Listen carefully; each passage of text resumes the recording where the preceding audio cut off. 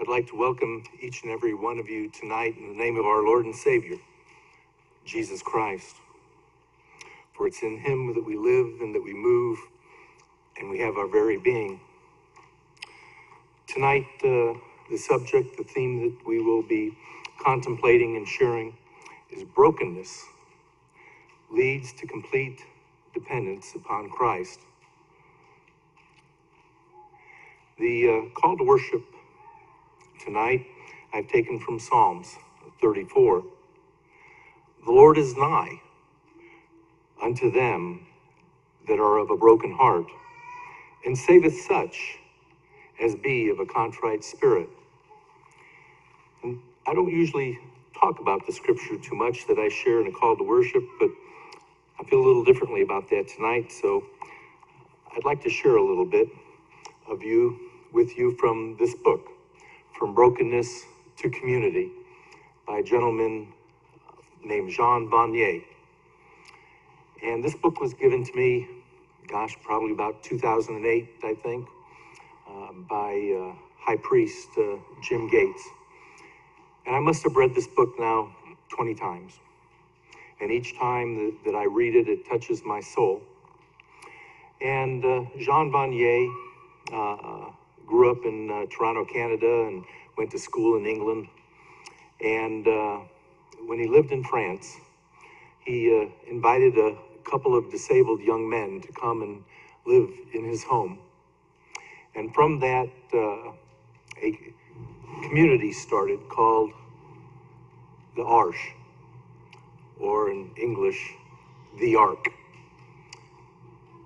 And from that time, 99 such communities have been developed around the world, devoted to recognizing and nurturing the dignity of the disabled. And they sprung up in 24 different countries. And there's a story in here of a gathering that they had of a few of the communities that came together, inviting the parents and the young children and the folks that lived in the community. And they invited some bishops to come to that event. And that's what you have in front of you tonight. So it kind of caught my eye when I first read this. But it speaks of one of the young men, disabled men. Armando cannot walk or talk and is very small for his age. He came to us from an orphanage where he had been abandoned. He no longer wanted to eat because he no longer wanted to live, cast off by his mother. He was desperately thin and dying for lack of food. After a while in our community, where he found people who held him, who loved him, and wanted him to live, he gradually began to eat again and to develop in a remarkable way. He still cannot walk or talk or eat by himself. His body is twisted and broken, and he has severe mental disabilities. But when you pick him up, his eyes and his whole body quiver with joy and excitement, which says, "I love you." He has a deep therapeutic influence on people. I asked one of the bishops if he wanted to hold Armando in his arms, and he did. I watched the two of them together as Armando settled into his arms and started to quiver and smile, his little eyes shining. A half hour later, I came to see if the bishop wanted me to take Armando. No, he replied. I could see that Armando, in all his littleness, but with all the power of love in his heart, was touching and changing the heart of that bishop. Bishops are busy men. They have power and they frequently suffer acts of aggression, so they have to create solid defense mechanisms. But someone like Armando, all the power of love in his heart. I hurt myself.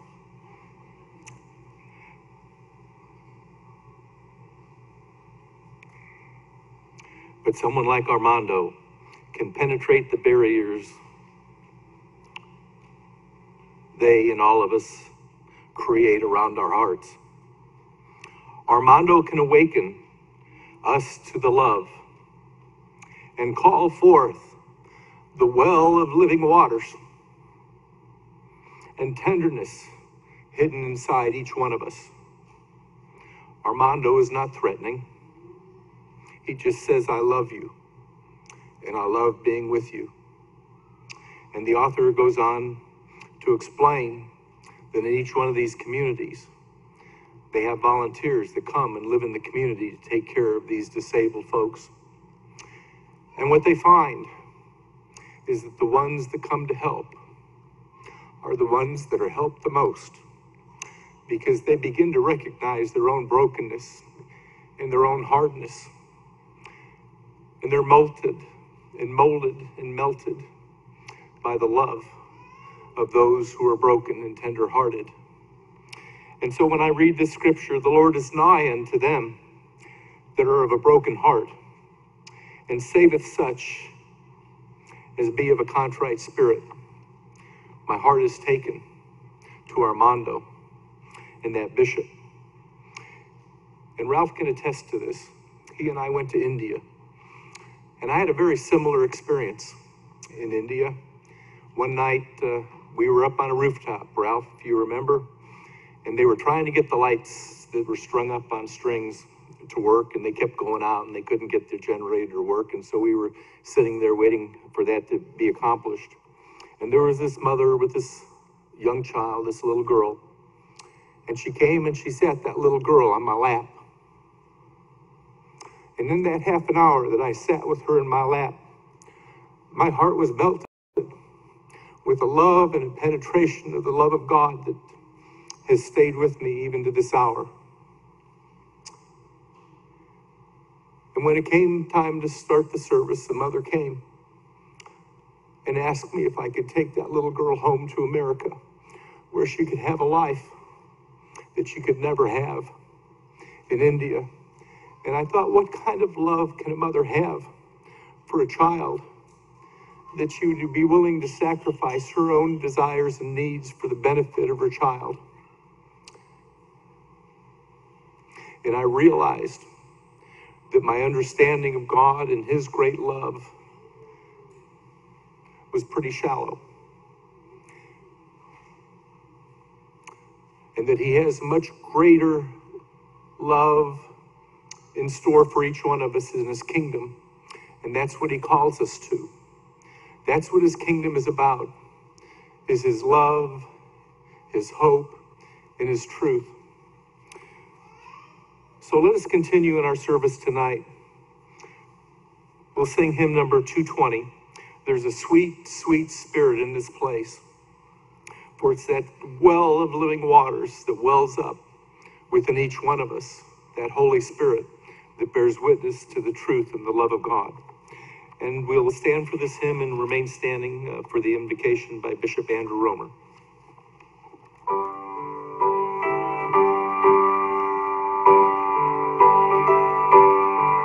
Shall we stand?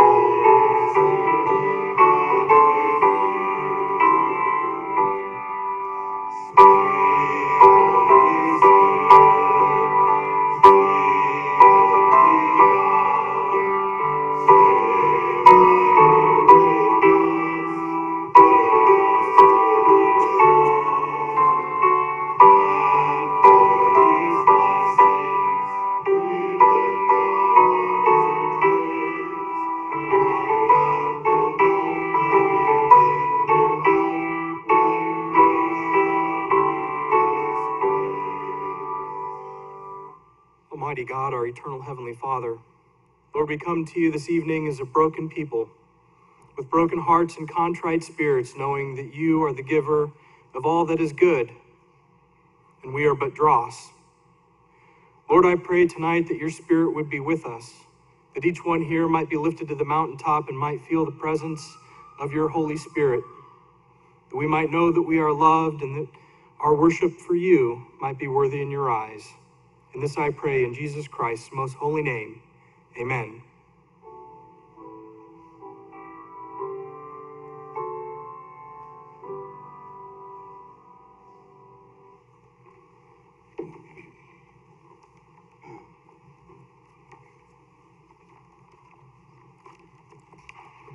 Before I start with my offertory remarks, I'd like to do some housekeeping here about our budget. A budget for the conference is $5,000. Last night, the offering was $305, and there'll be 2 more times besides tonight to give. So that's just for your information. I recently read a survey on Christian giving and discovered in this article there were 3 levels of giving: less than our ability, according to our ability, and beyond our ability. The less than our ability, 96% of the people, that's what they answered. According to their ability, 3%, and beyond their ability, 1%. It is telling us that it is the calling of the office of bishop to encourage giving. Why? Do you think God needs our money? No, he needs our hearts. There is so much more to it. And Paul told Timothy, for it is the love of money that is the root of all evil. And in the Greek translation, that evil is evil. So the love of money is the root of every evil that there is. God is interested in where our treasure lies and where our heart is. And I'm convinced that the way we handle our earthly resources has a direct and important connection with our eternal life. This is and should be on the hearts and prayers of every bishop, and I know it is. I know every bishop goes to bed every night worrying about this. Is it less than our ability, or is it according to our ability, or is it beyond our ability? And when I pass on to my next life, I'd like to meet that widow who gave all that she had in the temple that day, because I want to know the rest of the story, because I know she was blessed, if not earthly blessed, eternally she was blessed. We have the written record of true groups of people who lived on this land. They did not understand that righteousness brings prosperity, and prosperity leads to pride, and pride leads to destruction. The Jaredites and the Nephites are clearly our example of what can happen to a nation of people. We live on this same land, and we need to ask ourselves, where is our nation? And the only answer is to keep the covenant, keep the financial law. Would the brothers come forward and wait upon you for the offering now?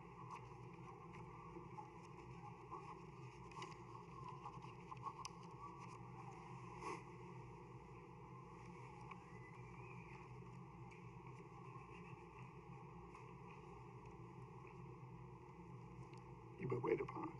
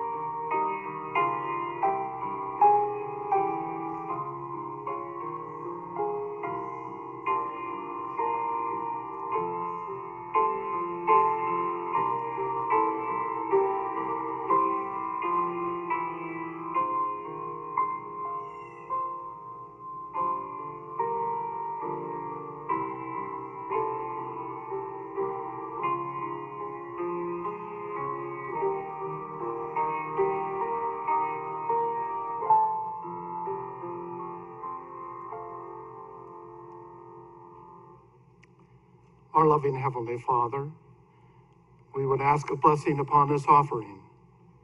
May you bless it and multiply it as you did with the loaves and fishes. May we as your children experiment on your word.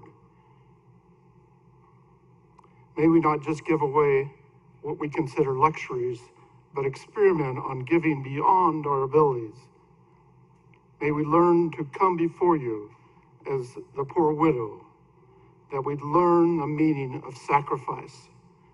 Just as those early Israelites had to learn complete trust in you to provide for them, and by so doing were allowed to enter into that promised land. May we do likewise and enter into your kingdom, even Zion. Amen.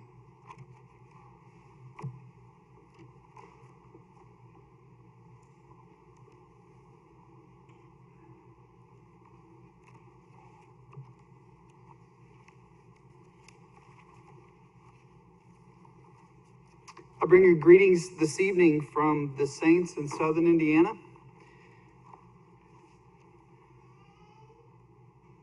They send their love and greetings, and we look forward tonight to sharing and worship together. And for scripture reading this evening, I have taken from our Revelations, section 167, paragraph 2c, and then also we will be reading from the book of Mosiah. That'll be the first chapter, verses 109 and 116. If you have your scriptures tonight, I'd invite you to open them as we will be journeying through the scriptures as we go through our evening together. If you don't have our Revelations and you don't have section 167, you're in luck because you have it tonight. It hopefully was the handout that was provided to you by our deacons, and if you don't have one of those, then we'll make sure that we get copies of those. Taken from 167, paragraph 2c. This work must be done in humility and meekness. By doing so, you will gain the realization of your brokenness and thus have a greater dependence upon God and Jesus. That brokenness leads to repentance and life-changing actions and thoughts. That dependence upon me will help you in your relationships toward each other and assist you as you grow together as my children. And from the words of King Benjamin in the first chapter of Mosiah. Verse 109 says, "And the Lord God hath sent his holy prophets among all the children of men to declare these things to every kindred, nation, and tongue, that thereby whosoever should believe that Christ should come, the same might receive remission of their sins, and rejoice with exceedingly great joy, even as though he had already come among them." And from verse 116, "And moreover I say unto you, that there shall be no other name given, nor any other way, nor means whereby salvation can come unto the children of men, only in and through the name of Christ, the Lord omnipotent." May the Lord add a blessing to the reading of his word.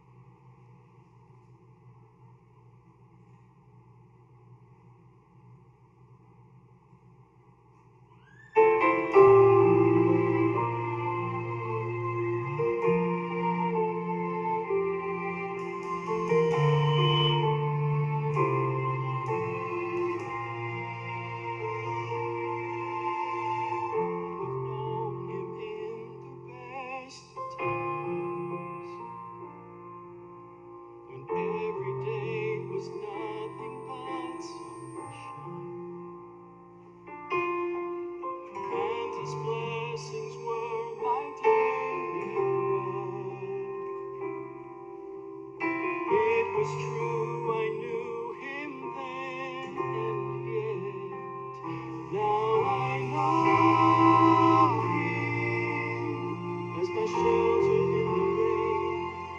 Yes, now I know Him as my shepherd through the pain. He is dear when life is easy, but in heart it's so much more. And now I know Him like I never had before.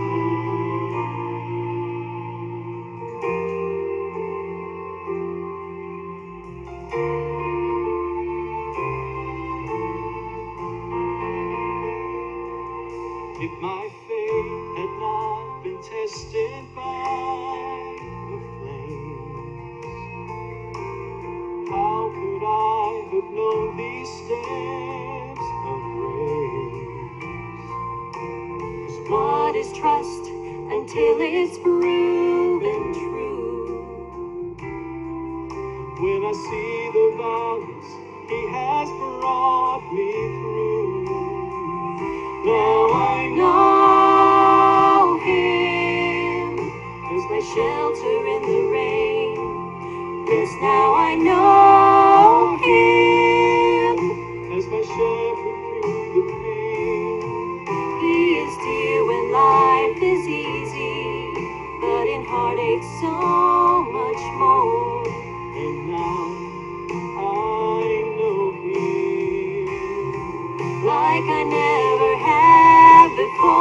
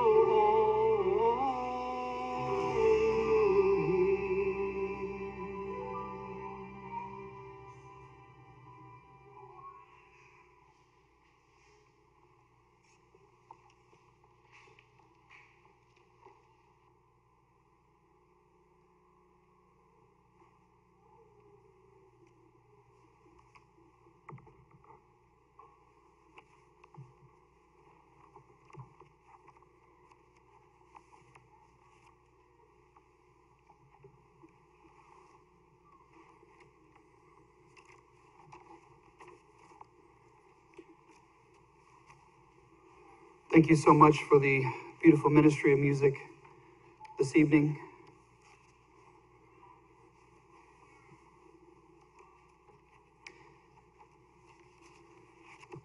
I'd like to begin tonight with a story. That story taken from the life of Simon, later named Peter. As I share the story with you, I will probably find myself going in and out of first person and third person, as I hope that you can bring yourself tonight to the place that Peter was the night that we're about to experience what he was experiencing. It had been a very long night. It was getting very late. It had been a long day, and now it was going on into a very long evening. They had just had the Passover meal together. They had been in the upper room with Jesus and with the others. Jesus had been talking rather cryptically about someone betraying him. Still not sure why Judas left so early. And then Jesus took the bread and the wine and he gave it to us, had us take of the fruit of the vine, and then said something about it, us not actually having this drink with him again until he comes later. And then he washed our feet. I think he overheard us. He always seemed to overhear us. I think he overheard, I think it was John, somebody, it wasn't me, but it was someone who was talking about, who's the greatest, somebody. But I think he overheard us. And so he sat us down and he washed our feet. And then we went out on that familiar walk. He loved to walk. We were singing out to the Mount of Olives, and then we made our way to that familiar garden. And then Jesus said something that I don't know why he said what he said. Jesus said unto them that all of ye will be offended because of this night, for it is written, I will smite the shepherd and the sheep will scatter. Peter, me, he said to Jesus, although all men shall be offended of thee, yet I will never be offended. And then Jesus looked at me and he said, verily I say unto thee that this day, even in this night, before the cock crow twice, you shall deny me thrice. But then Peter, he spake even more vehemently, if I could die with thee, yet will I not deny thee. And then he turned specifically to Peter. And the Lord said, Simon, Simon, behold, Satan hath desired you, that he might sift the children of the kingdom as wheat. But I have prayed for you, that your faith fail not, and when you are converted, strengthen your brethren. And then Peter said to Jesus, being aggrieved, Lord, I am ready to go with you, both into prison and unto death.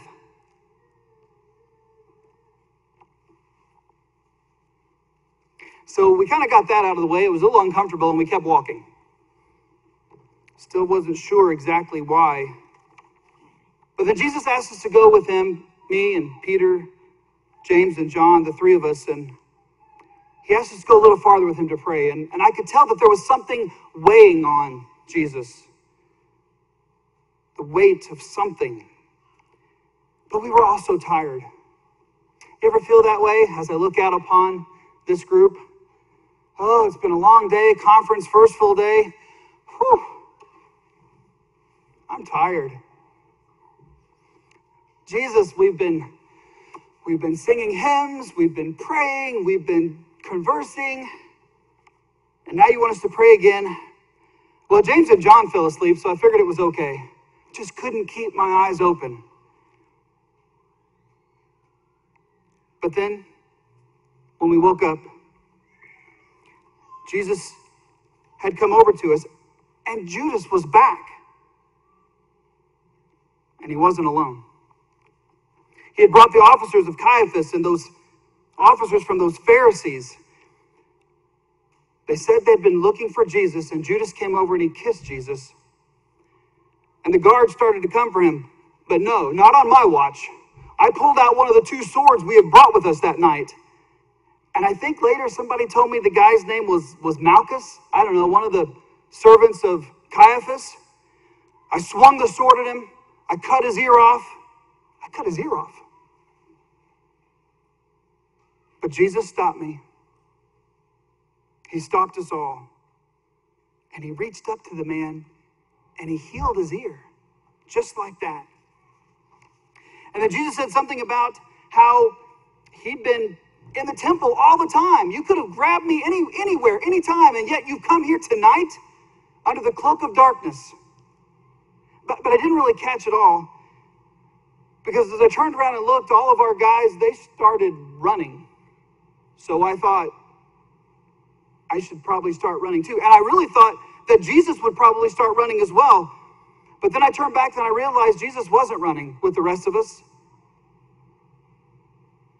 He was just standing there. And they took him. and they let him take him.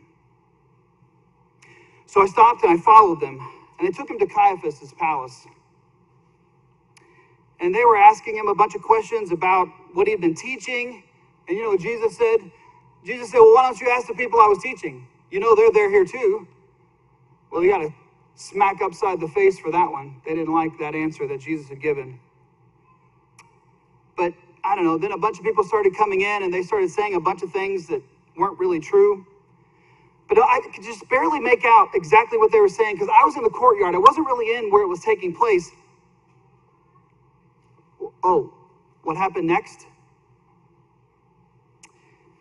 Well, it's kind of hard to talk about still. Well, you see,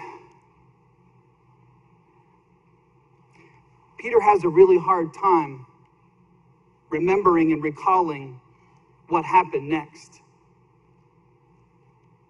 Let's share together, as Luke was sharing this account, just exactly what happened next that night with Peter. And when, just outside, in this moment, they had kindled a fire out in the hall, Peter sat down with those who were outside Caiaphas' palace. But a certain maid beheld him, and as he sat by the fire and earnestly looked upon him, she said, this man was with him. Peter denied him, saying, woman, I know him not. And after a little while, another saw him and said, thou art also with them. You were with him. And Peter said, man, I am not him.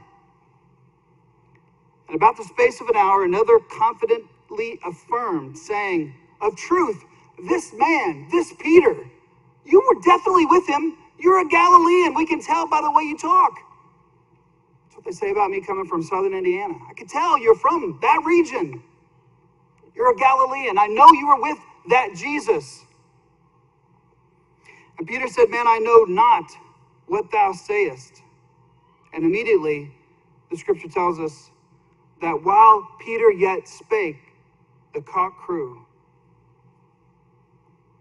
And the Lord turned and looked upon Peter.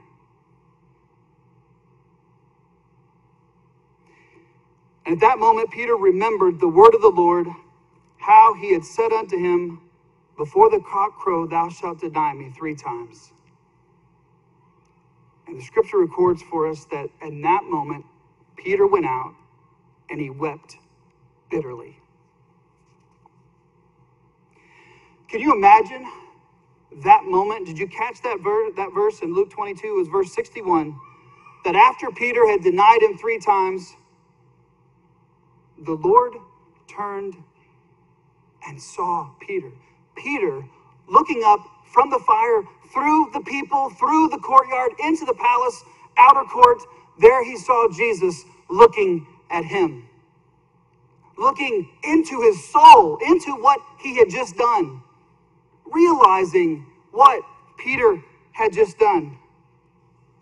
Denying that he had ever known this Jesus.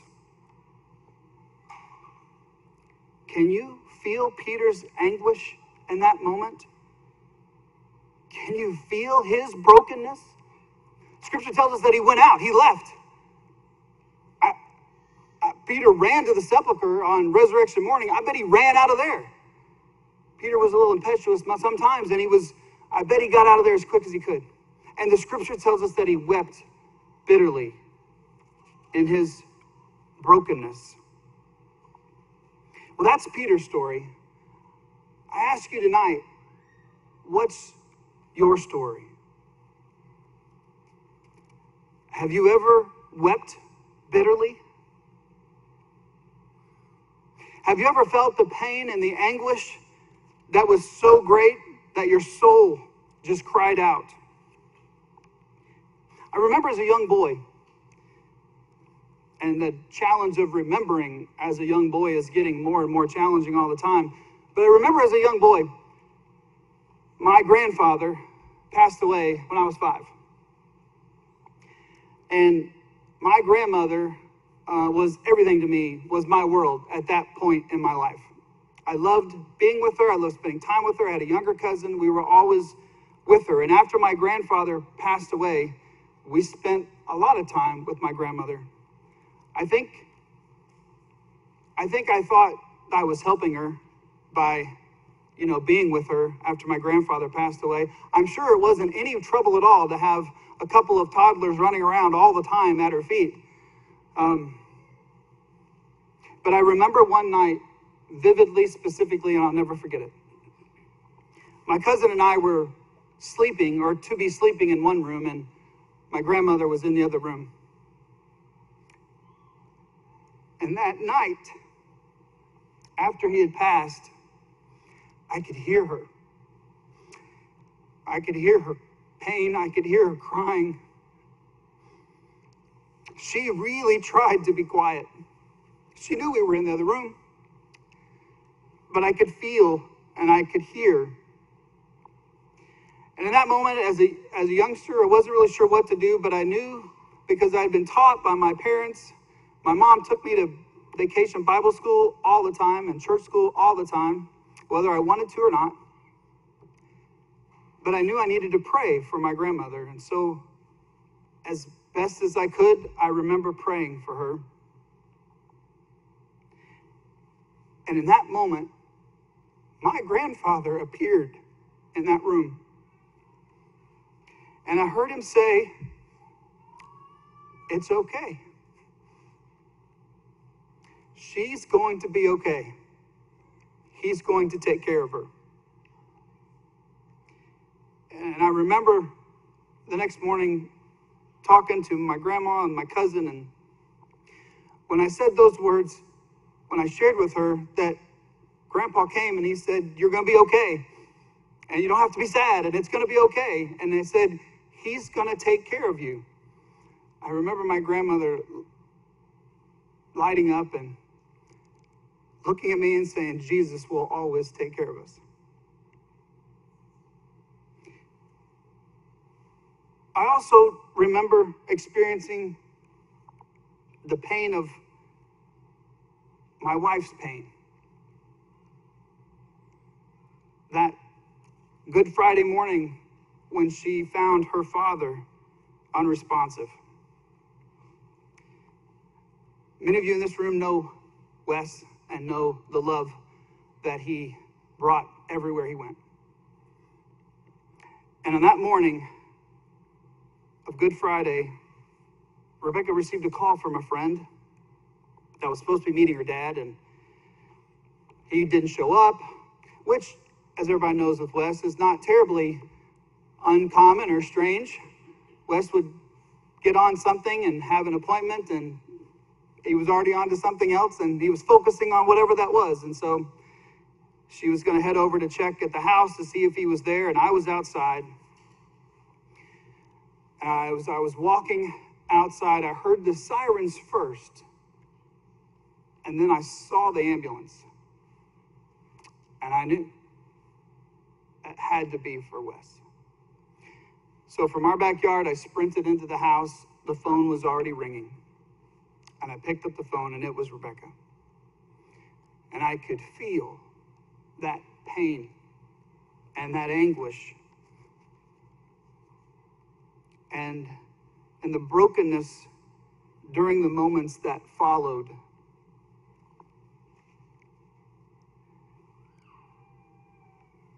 I know each of you have had a moment like that, or maybe multiple moments like that in your life. And as my grandfather used to say, if you haven't yet, you just haven't lived long enough, because you will. Congratulations.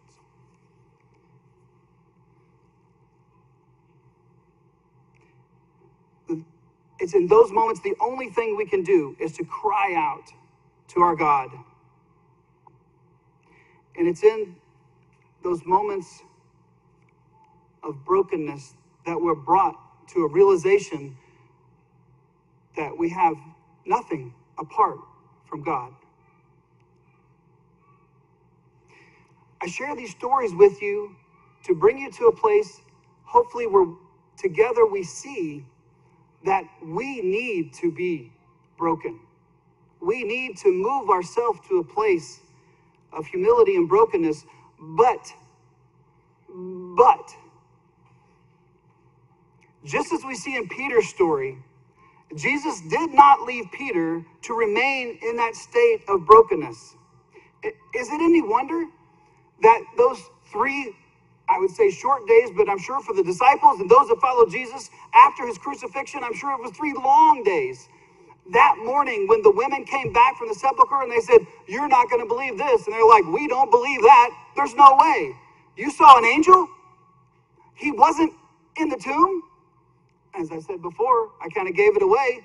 What'd Peter do? Took off running.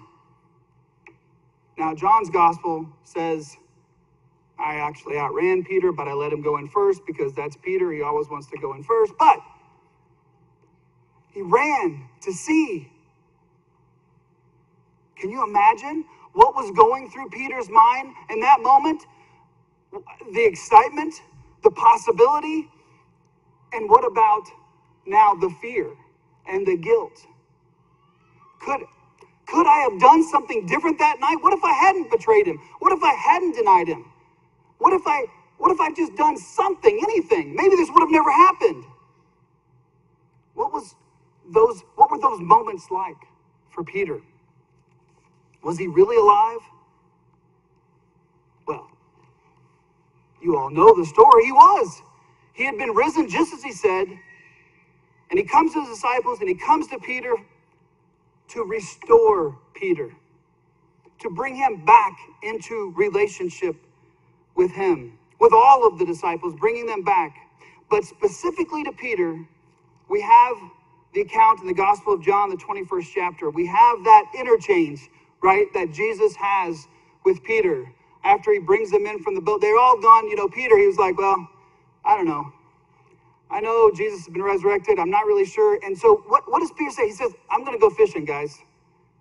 Do we do that sometimes, right? Do we just kind of go back to what we knew?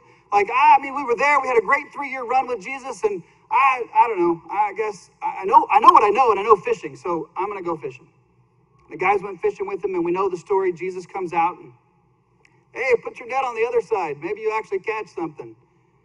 They come in.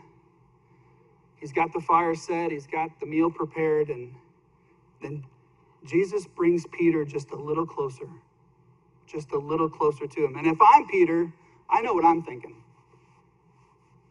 I'm thinking, man, he's going to ask me about that night.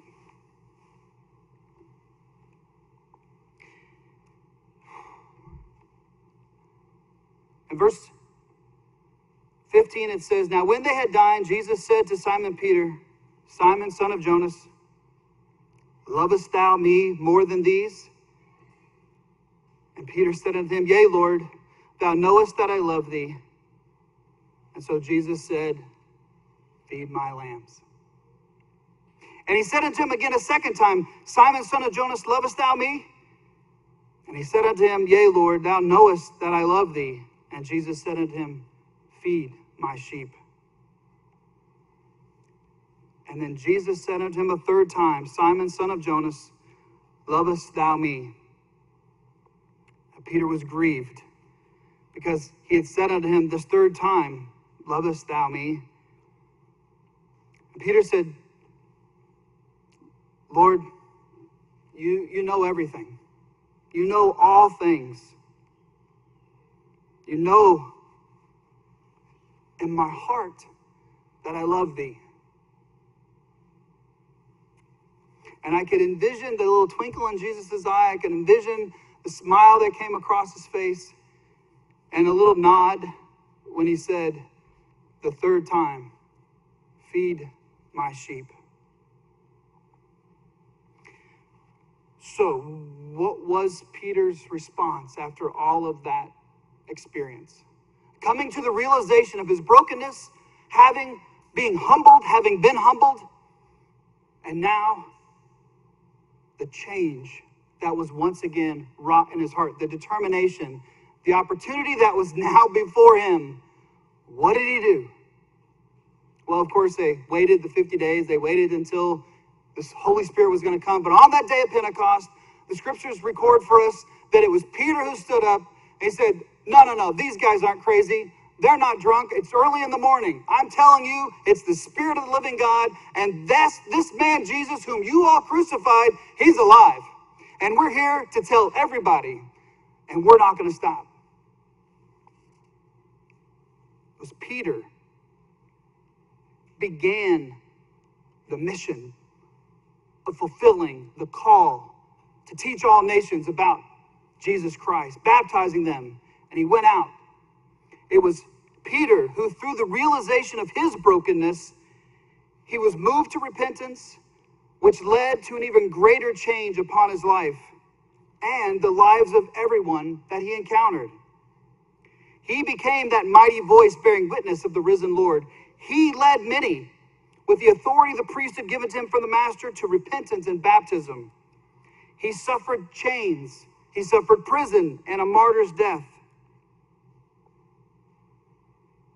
But he did so as a witness to the end, that he who called him from those nets to become a fisher of men. He remained faithful to the trust that was given to him and all the apostles to teach nations, and it was Peter, along with James and John, who came back to this earth in this dispensation to restore the holy priesthood, the Melchizedek priesthood, under that divine authority. And under which that divine authority, the Church of Jesus Christ was again organized in these latter days, and under which that same authority exists to this day. We have Peter's own testimony in his second epistle, taken in the first chapter. He says, "For we have not followed cunningly devised fables when we made known unto you the power and the coming of our Lord Jesus Christ, but we were eyewitnesses of his majesty." I just love that. "For he received from God the Father honor and glory. From there came such a voice to him from the excellent glory, This is my beloved Son, in whom I am well pleased. And this voice which came from heaven we heard." We were there, he says. We were on the holy mount with him. We were eyewitnesses of his majesty. So like Peter, we have the path that leads us to walking in the way with God. We have the path that leads us from our brokenness to repentance and dependence upon Jesus Christ. And tonight, that is what we have joy in our hearts about. And that's what we're going to talk about. And so the experience that Peter had created a change in him. And when we have those experiences, when we realize our brokenness, we can experience that same change that will motivate us and inspire us into action. And we have the opportunity to impact the world that is around us and the relationships with one another. At least that's the design, right? That's the aim, that's the goal, that's the hope. And tonight, you have the handout from which this scripture was given to us, which the Lord revealed to us through our president prophet Terry Patience as he was called into the Lord's service. And I know that each of you have seen, and it's been a couple of years, we had an opportunity to share in my own testimony about this inspired document that was given, how the Lord unfolded to me that indeed it was his very signature. But the Lord was reminding us once again that he's in control. That when we think we've got to do something, sometimes the Lord will help us remember that it's his church, his way, and not ours. And it's the height of hubris. It's the height of pride to think that we have it all figured out when this is the church of Jesus Christ. And he called one to once again lead this church. And he gave us this testimony and he gave this example. And tonight, however, in that chiastic structure, in those examples that you see, if you have the front side of the page, which is the entire scripture, flip it over, if you will. Because tonight, in one of those parallels, it will be the parallel F is the one that we're going to focus on. That's the verse that we read tonight from 167, paragraph 2C. This work being done in humility and meekness. This is the path tonight that I want you to see. And if there's anything tonight that you walk away with, well, it's at least in your hand. If there's anything tonight, and if it's, you can draw on it, you can doodle on it, you can make a note and pass it to your friend, whatever you need to do to stay with me, I encourage you to do so. But the path that leads us to each other, the path that leads us to the kingdom, because leading us to one another and the kingdom is one and the same. The salvation of yours and mine together is the desire and the aim of Almighty God. Bringing us into his kingdom, that is the goal. And we say, when can we have the kingdom? And we say, where is the kingdom? And we say, now, Lord. And the Lord says, I've given you the path. And that realization of our brokenness, just like Peter, he'd been with him for 3 years. I would say Peter probably had about as good as understanding of the kingdom as anybody was going to have in that moment before Jesus' crucifixion. But something happened after Peter truly was broken. When he came to that realization, you see that the path that the Lord laid out for us, it actually begins with humility and meekness. We've been talking a lot about this realization of our brokenness because that leads to the next 5 things. Oh, by the way, just a sidebar, no extra charge for this. When you look at a list of 5 things, it deals with human experience. Jerry Shear taught me that. When you look at, this one, another one of those Hebrewisms, right? 3, number of 3 deals with God, 4 is man, but 5 is human experience. The Lord gave us a list of the 5 things in our experience that will draw us closer to him. And he says, if you will come to me in humility, and we're going to talk a lot about that. He said a lot. And he's like, Richard, you've already been going for a while. Don't worry. I promise that we'll get you out before tomorrow morning's prayer service, Dennis. Starts with humility and meekness. Then the next step in the path, it's that humility that leads us to a realization of our brokenness. Without humility, we don't care. Without the humility, we don't know that we even need to be broken. Once we have that realization, that's what leads to repentance. Now's the list of 5. Here we go. That's what leads to repentance and our life-changing action and thoughts and our dependence upon Christ. And then the Lord went a little further with that dependence upon Christ. And once we are dependent upon him, he says, that will help and assist with our relationships toward each other and growing together as children of God. Our human experience that leads us back to God, that leads us to his kingdom.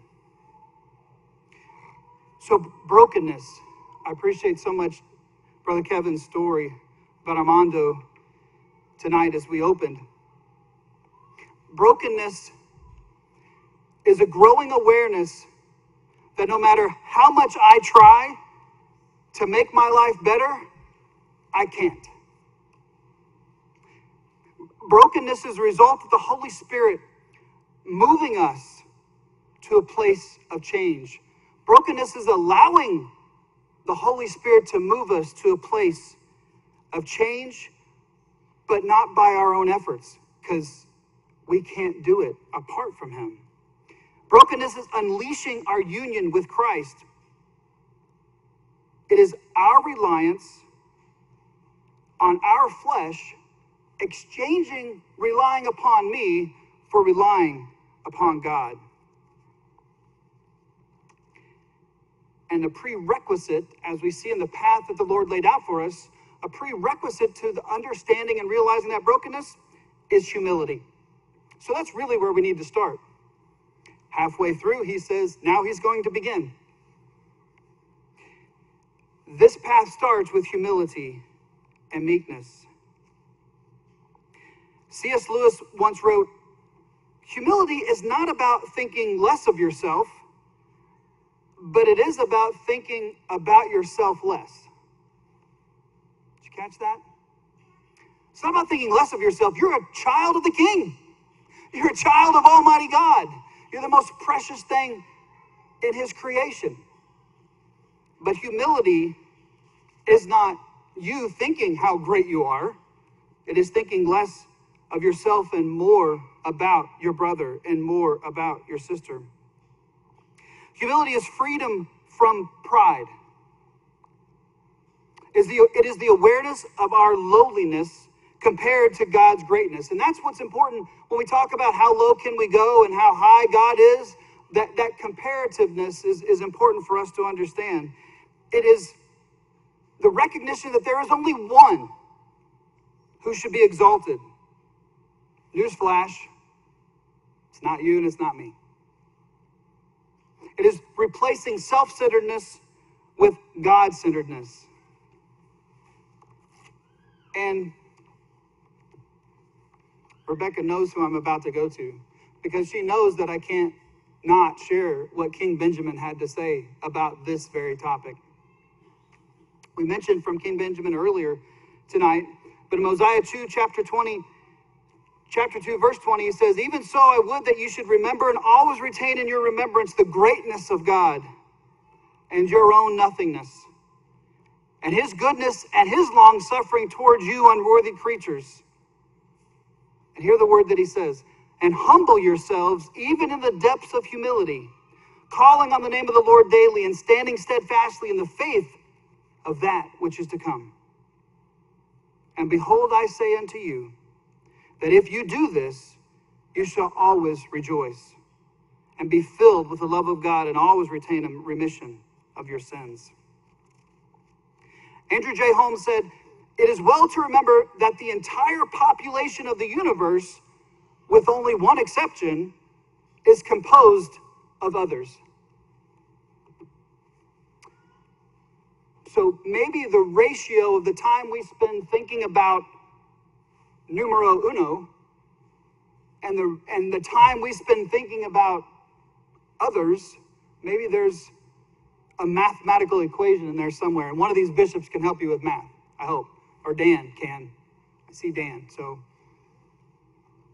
it's also been said being humble means recognizing that we are not on earth to see how important we can become, but to see how much of a difference we can make in someone else's life. So pride, then, is in opposition to humility.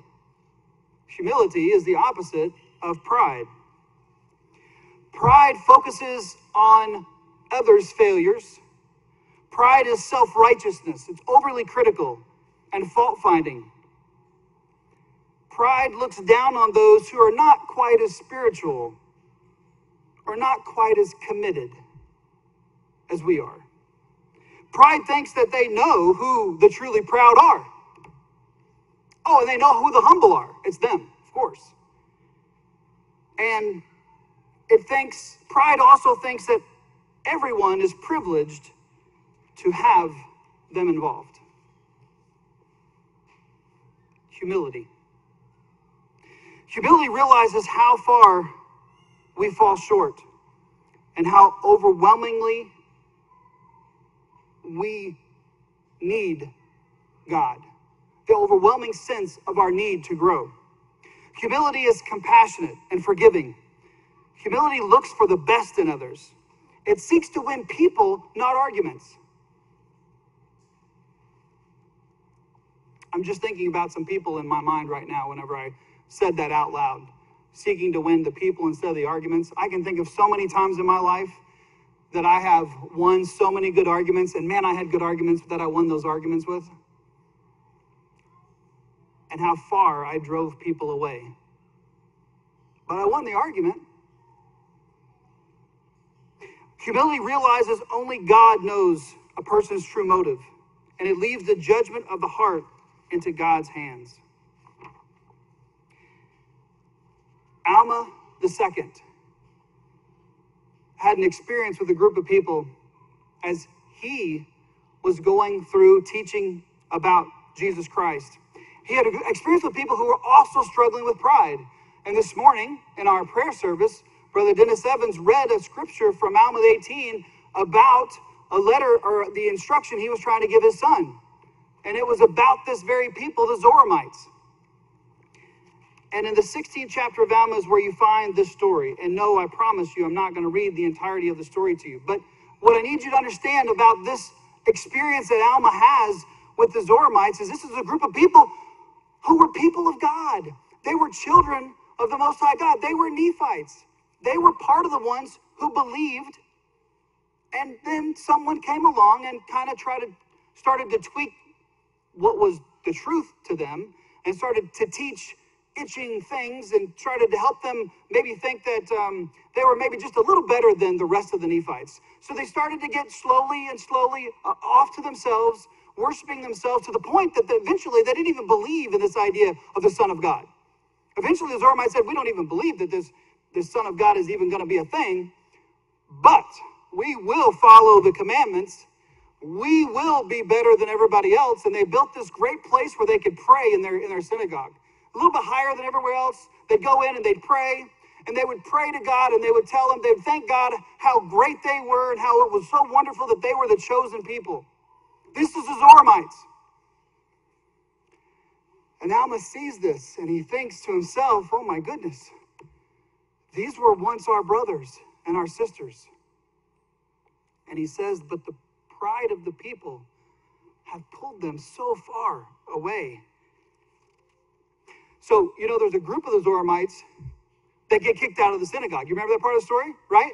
They get kicked out because they weren't really, they were a little more poor than the rest of them. They kind of embarrassed the rest of the people. So they kind of got kicked out. So it was those people that come to Alma when Alma comes to town and they say, hey, they kicked us out of the synagogue. And Alma's like, I could just see him. And inside he's like, oh, this is good. This is good. So he says, so let me get this straight. You've been kicked out, right? So you got we've got nowhere to worship. We've got nowhere to pray. And so Alma says, so you've been humbled, have you? Okay. I can work with that. I can work with that. And so Alma and Amulek and the others, they begin to teach and they begin to help this group of people understand that it's never been about them. It's never been about what they thought was so important, what they had envisioned in their mind. And they brought them to a realization of their own brokenness. Now, the reason Alma II could recognize, right, this idea of being brought to humility, remember, it was Alma II that, and I love Alma II. If you all don't know, I'm Richard II. I'm also a second. So I think Alma II pretty cool versus Alma Alma the first is pretty good too. I guess he's good. But Alma understood what it meant to be compelled to be humble. Because remember, Alma II and his buddies, the sons of Mosiah, were the ones running around persecuting the church until the angel appears and says, what's going on? And so Alma himself, through those few days where he can't move, can't talk, he then comes to that moment of realization of his brokenness. He comes to himself through the power of Jesus Christ. So he understands why this is so important, and he sees it and he senses it. Pride, from the very beginning in the garden, it was pride that began the fall, and that created the separation from Adam and Eve from God. And the serpent came to Eve and said, you can be like gods. If you do the thing God said not to do, why don't you just do the thing God said not to do? Why? Because you wanted to disobey God? No. He said, because you can become like God. He played on that pridefulness.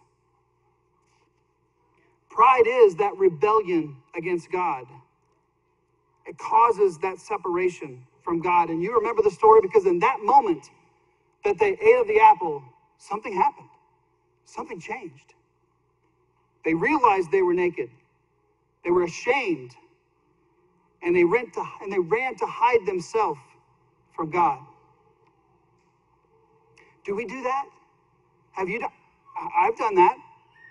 when we've done something that we know is disobedient, that we realize that we've done something wrong.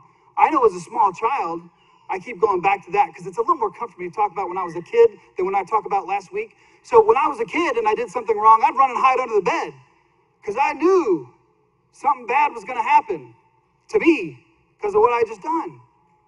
And so Adam and Eve, they hid from God. The realization of their sin because of that pride and disobedience, it illustrates to each of us what happens when we yield to sin. And what is that? We want to hide from God. We can't bear to face him. We withdraw ourselves from him. We withdraw ourselves from his direction. We withdraw ourselves from seeking his face. And this is exactly the opposite of what God wants from all of us and for all of us. Humility brings us to the realization of our brokenness and our need for Christ and our need for repentance. And it was after that experience in the garden that we have the very first reference to the word repent. The very first reference to the time of repentance after Jesus closed them and after he takes them out of the garden.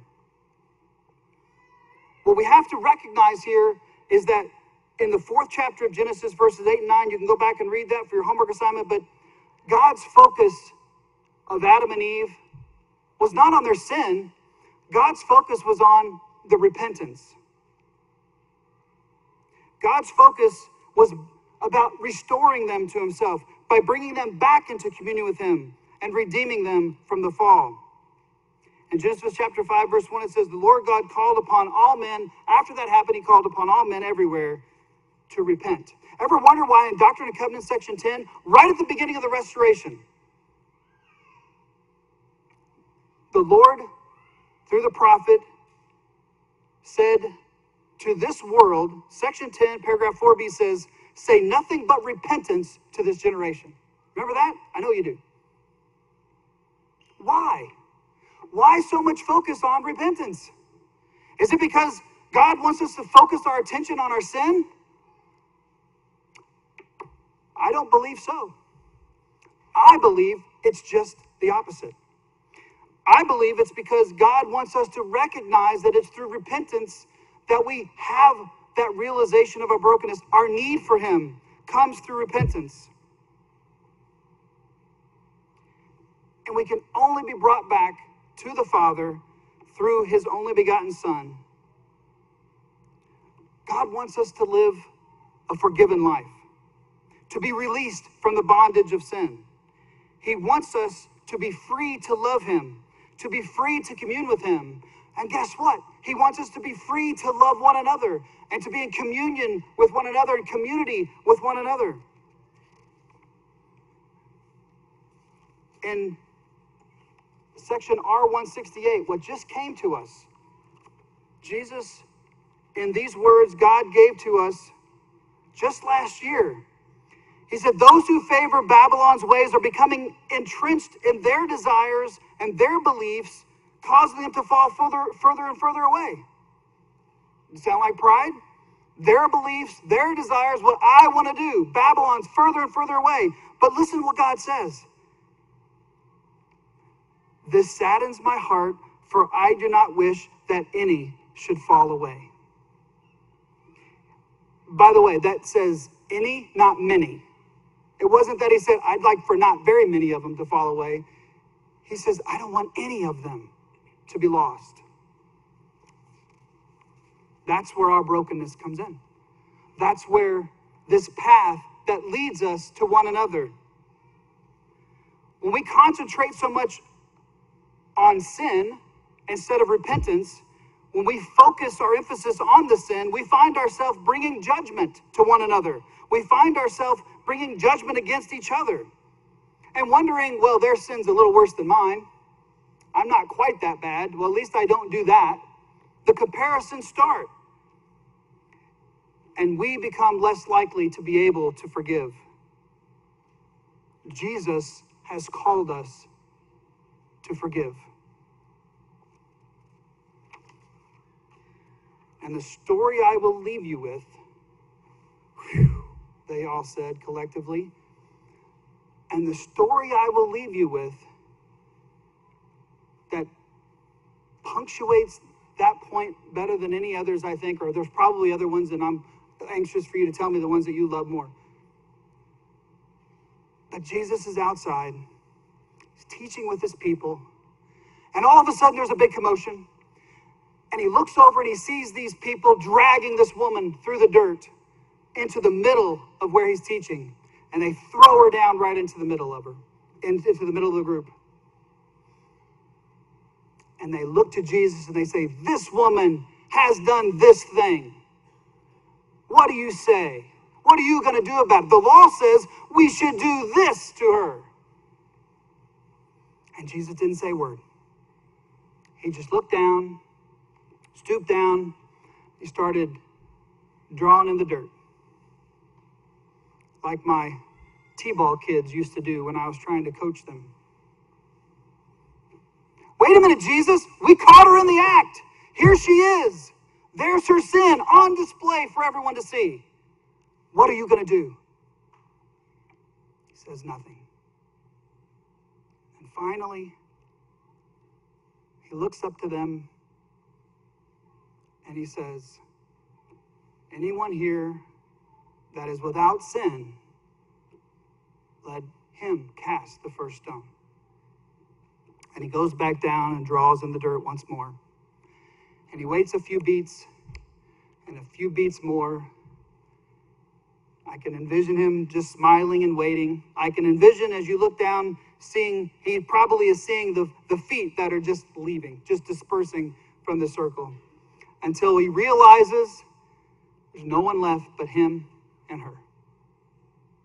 And he looks at her and he says, where's your accusers? Where are they? Where they've all gone?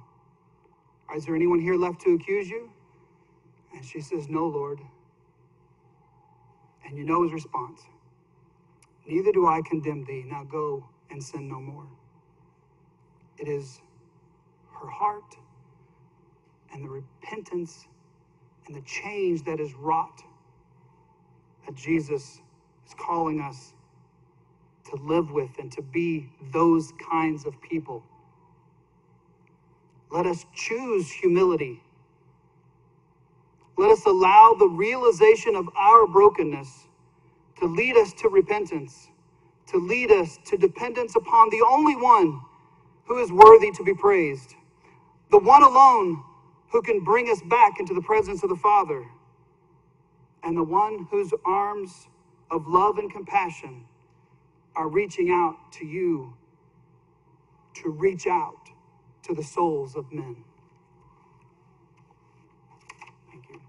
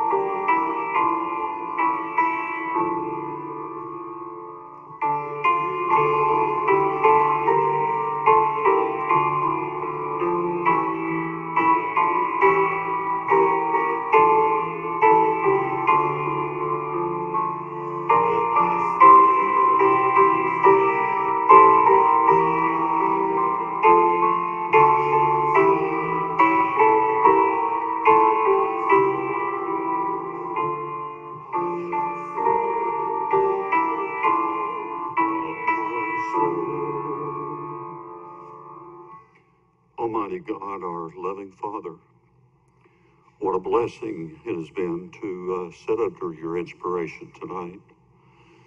Father, truly, we all do need to practice humility in our life, to live in such a great land that you have provided for us, to have the freedoms of the choices that we have, and much more gainful employment than other countries. Father, truly, we have been a spoiled people. Forgive us, Lord, for truly we are not worthy, as many are throughout the world that should sit under such a wonderful message as we've had this night. And Father, even as we said in our song at the opening service, there's a sweet, sweet spirit in the air. Lord, we recognize that. We recognize it is you, not any of us. It is those, Heavenly Father, that are pure like the little children. So be with us now, Father, as we go from this place. May that which we have heard this night make a difference in our life, that we will serve you with all of our soul, and that we will do it humbly.